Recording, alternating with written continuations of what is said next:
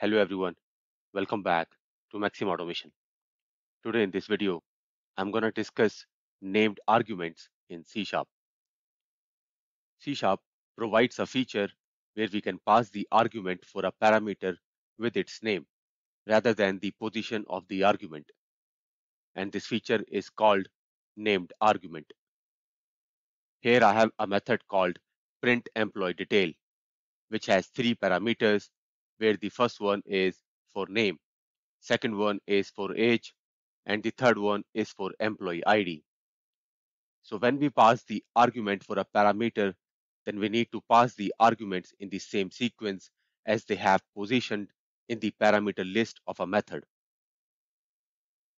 which means first I need to pass the value for the parameter name, and then for the age, and at last the value for employee ID. And let's say if I try to change the sequence of the argument, then you can see it gives the error that you cannot convert an integer to string because the first parameter in the parameter list is of type string and we have passed the integer in the argument. So this gives the error that we cannot convert an integer to string. Now, when you don't know the sequence of the parameters, but if you know the name of the parameters, then you can pass the named argument in any order. And to pass the named argument, you can type the parameter name, colon, and then provide the value for the parameter. Similarly, you can pass the named argument for other parameters also. You can see now this is statement not giving any error because we have provided the named argument where we don't need to follow the sequence order.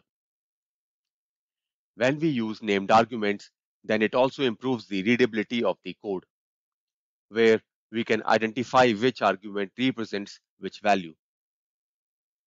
In this example, I have two integer type variables.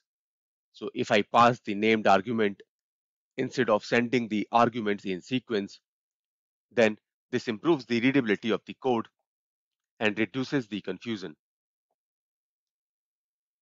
If I'm using named arguments, then I can pass them in any order.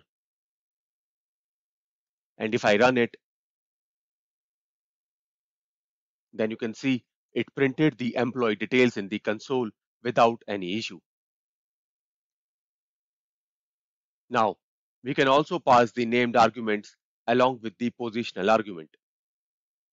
Here, I'll pass the name and age as the positional argument and employee ID as named argument. And if I run it, then you can see it again printed the employee details in the console. So when we pass both types of argument together, then we need to make sure that the positional argument should be at the correct position or sequence. Let's say if I pass the employee ID as the named argument in second position, and after that, if I pass the argument for age as a positional argument, then it gives the error that the named argument is used out of position, but followed by an unnamed argument. So we can only pass positional arguments with a named argument when the named argument is not followed by the positional argument. Currently, we have a positional argument for age which is followed by the named argument. Now, if I change this to a named argument, then you can see now there is no error because there is no positional argument followed by a named argument. And let me run it again. You can see it printed the employee details in the console. So we always need to make sure that when we use a named argument with positional, then the argument position should not change for the positional argument. Here, if I move the position for name parameter, then also it will give the error that the argument is out of position and followed by an unnamed argument.